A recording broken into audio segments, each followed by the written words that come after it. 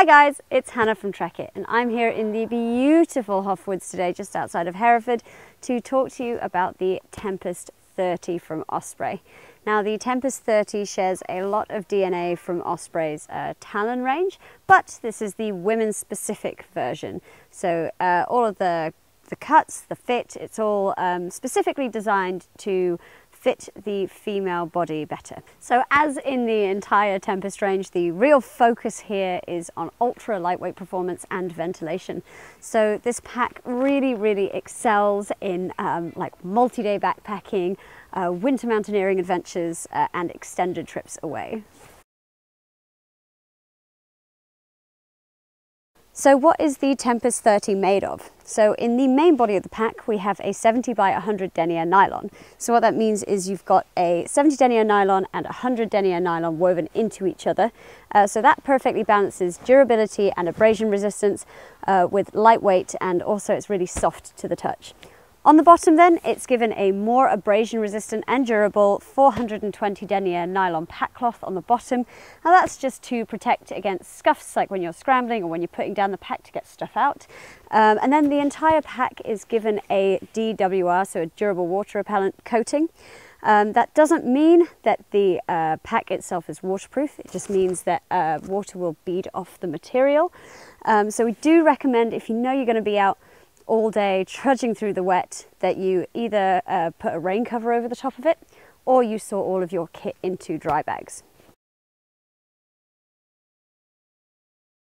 So the Osprey Tempest 30 shares a lot of characteristics in the back system from Osprey's much larger trekking packs, but still maintains that really compact and lightweight characteristics that we see across the board from the Tempest range. So the shoulders and hip belt are made using BioStretch material with a die-cut EVA foam, and then they're given a breathable mesh over the top to help create space where sweat vapor can escape. So the hip fins themselves feature seamless lumbar support. So what that means is that they're really able to hug around the contours of your body and they don't restrict your movement when you're walking, scrambling or climbing. Okay, so the mesh on the back system then is only attached on the outermost points. Behind that you have that EVA foam. Now those two systems together basically increase the airflow between your back and the backpack itself. And that just helps to keep your back cool and reduces sweat buildup. So the Tempest 30 uses a flexible frame sheet. Now that's to provide support and also to help transfer the weight of the pack over your hips, whilst also maintaining flexibility and freedom of movement.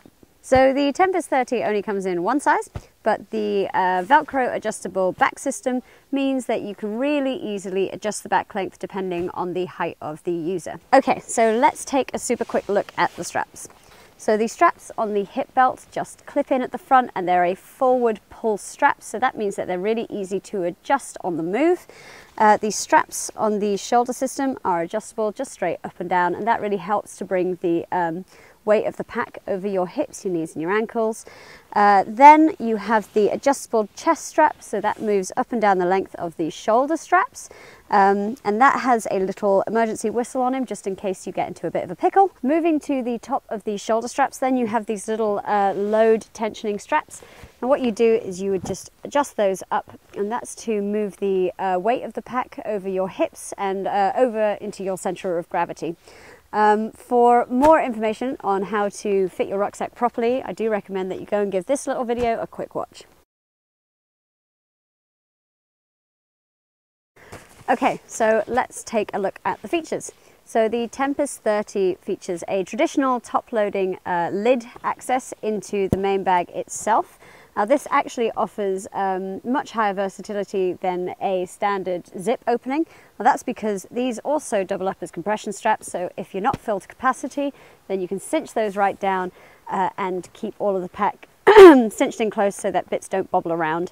It also means that if you've got a bit more kit in there, then you can loosen them up and extend the lid a little bit. So heading in then, if you open this up, you've got a compression strap on the top, and you'd undo that, uncinch the drawer cord, and that's how you get into all your kit in the bag. Back up. In the top of the lid then, you have a lovely generous mesh pocket He has a little clip inside, so that's a really good place to stash keys and other bits that you might need to get to at the end of the day when you don't want to be rooting around through the bottom of your pack. In the top of the lid then, you have a really large top lid pocket. Now that zip access is in the back of the pocket, and you can access that while it's on your back. That's a really good place to stash bits that you might need to get to quite quickly while you're out and about. So head torch, first aid kit, compass, that kind of thing, just keep them all in the top there. So moving round to the back is where you will find the hydration sleeve. So this is an external hydration sleeve, which means that you don't have to unload all of your kit when you're refilling your bladder. It's really handy, really easy to use. You've got a little clip in the top here, and you thread that through and clip that up. So thread that through the top of your bladder, and that just stops the bladder slipping to the bottom of that little sleeve. The hose then sits down either shoulder strap, and that's what these little elastic bands are for. So you thread your hose through those little elastic straps, and it just keeps your hose snug to your shoulder strap and not flapping around in the wind. While we're on the back then, it's worth taking a look at these little pockets here. So you've got two really generous pockets on the hip belt. They're a really handy place to stash your compass if you need it quite quickly, or jelly babies. This little sleeve in the shoulder strap is a really good place to clip a GPS. Okay, moving back round to the front of the pack, let's just have a look at these little external pockets. So on the front then, you unclip it here, you've got this really lovely stretchy mesh pocket. That's a very good place to stash like your waterproof jacket or something you might need quite quickly should the heavens open. In the bottom of that pocket then you have a little loop where you can attach a bike light, and on the sides you have these two very generous stretchy mesh pockets that will quite comfortably take a litre Nalgene bottle. While we're here, we're just going to take a quick look at these little compression straps. Now these are called inside-out compression straps, and that basically means that you can adjust them so that they either sit a bit like this one inside the mesh pocket, or you can unthread it, take it out of the loop on this side of the pocket and clip it back through so that they sit on the outside of these stretchy mesh pockets. Now that sitting on the outside then will help to keep whatever you've got on the inside of that pocket, so like temp holes, close to the pack. So these compression straps can be cinched right down to take out any excess volume that you might have if you haven't filled the pack to capacity. And that just keeps the center of gravity closer to your back and stops bits from bobbling around. So what really makes this pack excel in the winter as well as the summer is the ice axe loops and the stow on the go trekking pole attachments. So with these little ice axe loops then you've got two little nylon loops at the bottom, which is where you would thread your ice axe through, and then these elasticated points on the side, which is where you would cinch that ice axe snug to your pack to stop it from bobbling around.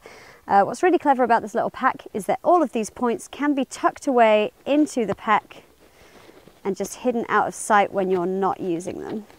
So the little trekking pole stow on the go system is on the side of the pack. So what you would do is you would thread your little trekking pole through the bottom loop here and then cinch it into the shoulder strap here to stop it from bobbling around. So this little stow on the go system is really handy because it means that you can tuck your trekking poles away while you're on the move. You don't have to take your pack off and you don't have to ask a friend to help you put them away. So that's it guys, that's the wonderful Tempest 30 from Osprey. So super lightweight, well ventilated pack, perfect for hut-to-hut excursions, but also packed with a ton of features that make it not just a great summer walking pack, but also a really good winter mountaineering pack. If you love the content that we're putting out, then do hit the subscribe button and you'll be one of the first to know when we put out new videos. If you'd like to shop the full range and the full range of colours, then do head to this link over here to see what we got. And if you missed it earlier and you'd like to watch the how to fit your rucksack video, do head to this link here. I will see you next time